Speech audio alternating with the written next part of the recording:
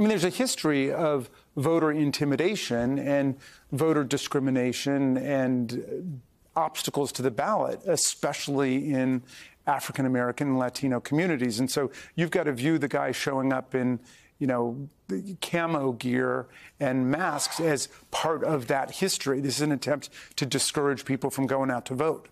And it's really critical in this election that every voter understand all of the different ways they can vote in their state and that they do vote and they show no fear.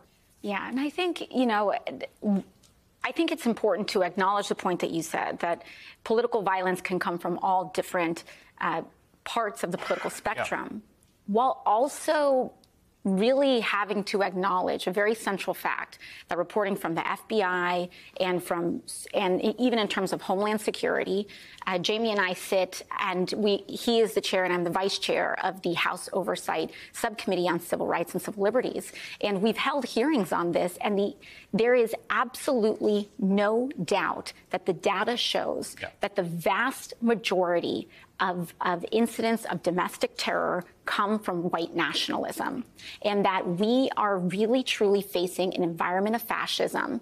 And in the United States of America, this type of intimidation at the polls brings us to Jim Crow. It brings us back and harkens back to a very unique form of American apartheid that is not that long past ago.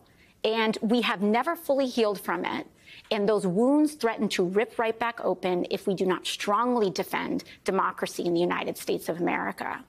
Yeah, I mean, the plaintiffs in that lawsuit cite the 1871 Ku Klux Klan Act, which, of course, is passed precisely because of voter intimidation, precisely of this type. Now, the judge in that ruling, very sort of fascinatingly, who knocks down it, says it's fine, says, well, there's no example of they're targeting black or Latino minority voters here, which is true. But it's also like, I don't know if equal opportunity ballot intimidation passes constitutional muster where specified ballot intimidation doesn't, which seems to be sort of the ruling here. Yeah. But it's also it just feels there's a level that we've walked off some platform of liberal democracy, free and open debate into this kind of menace and berserk.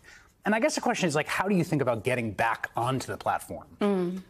How do you wrench that back in a society that has taken some real steps towards something other? Well, I mean, what are the big political tectonic plates here? There's the central rhetoric on the right beyond big lie and election denialism is replacement theory, which reflects the anxiety that America, sometime later on in this century, will be a society where whites are the biggest racial bloc and yet are not a majority in the country. And they're playing on that fear. And so all of the electoral paranoia is really about the fact that the white bloc vote is not going to be able to win elections whenever deliberate white blocs form.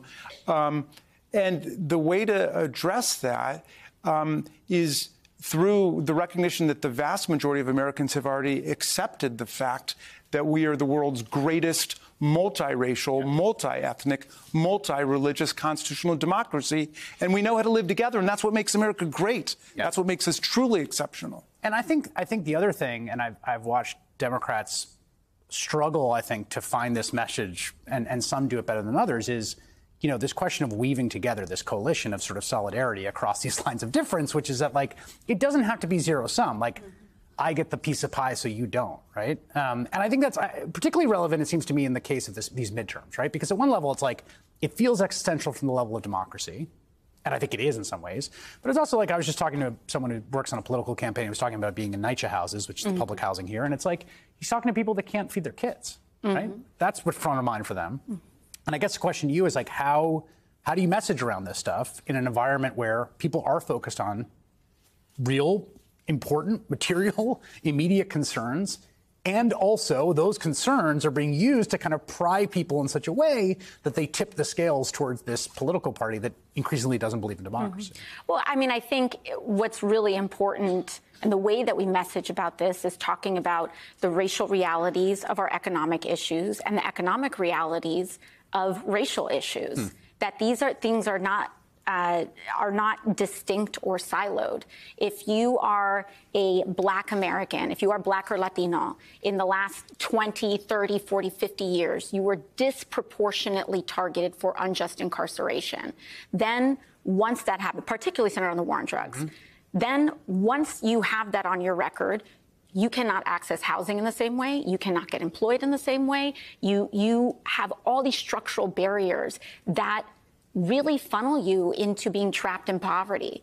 When it talks about inflation, when we talk about redline, when we talk about who can get a mortgage and who can't, how it's 10 times harder to be poor in America or to be working class in America, and how that divide is growing. All of these things are very interconnected, and they want us to think that they're very separate, that it's either or.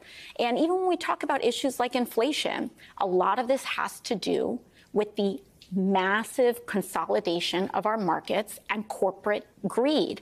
Our inflation is not going up due to government policies. Inflation is going up due to Wall Street decisions and the idea that they can just squeeze us for every penny that we're worth. And we can also say that and acknowledge the fact that that's impacting some communities more than others.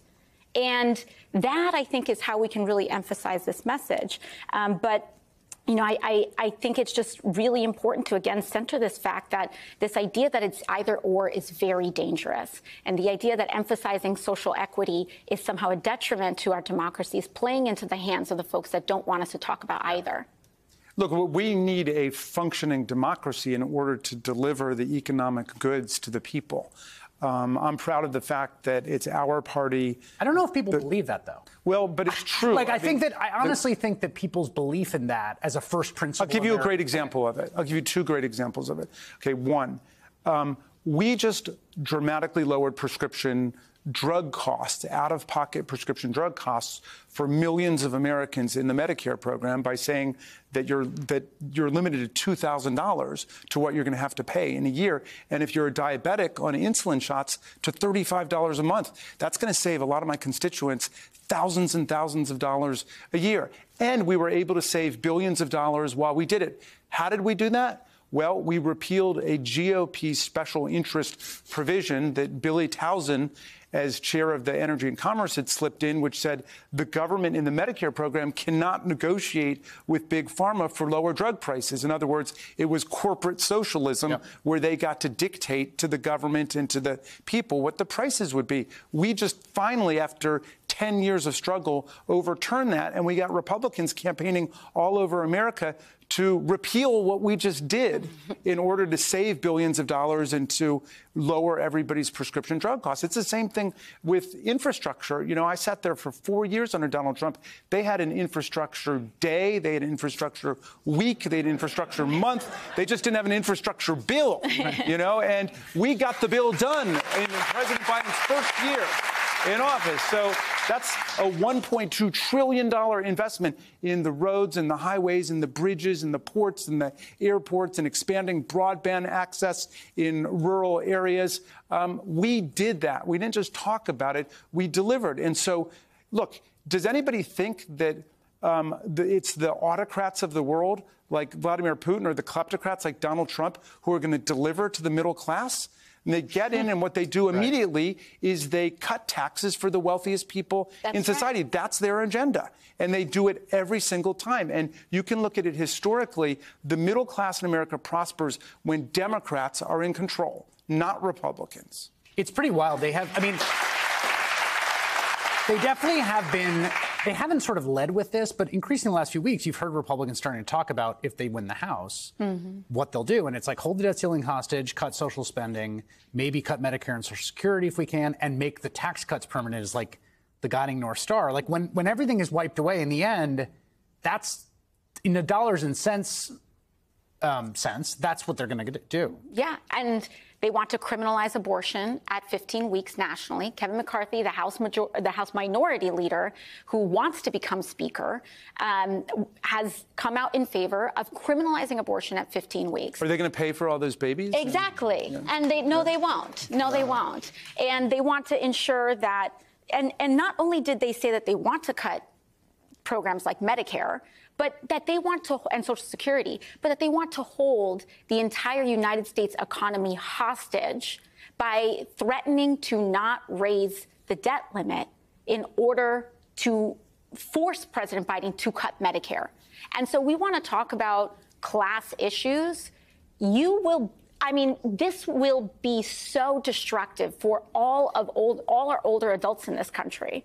The one thing I'll say as a final point is that we'll have you back on the show after the election. We'll see what happens. But if they we're going to win, by the way. Well, yes, I would, yeah.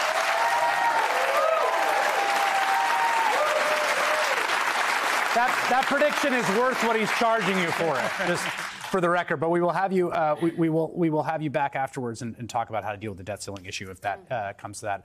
Congresswoman Alexandria Ocasio Cortez, Congressman Jamie Raskin. It's so wonderful to have you both here. I really do appreciate it. Thank you very much. Thanks for having me.